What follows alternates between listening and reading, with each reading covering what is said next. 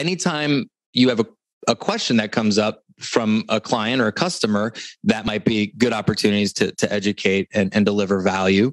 And then, another one is being a curator of content. So I'll give you an example of that. In our world, it's social media. So every day we are rained upon us hundreds and hundreds of different valuable resources in the world of social media. It will be articles. I'll see infographics. I'll see videos, so much. And then what I do, or what we do, our team does, is take 2 or 3 of those pieces and share that on our social. So all the hundreds boil down to the 3 most relevant.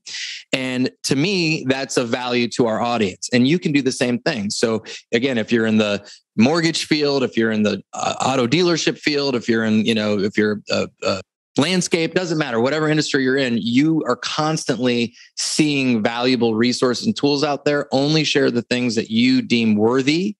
And that in itself is of value. So curating content, sharing content, syndicating content from others is a way to use that education bucket.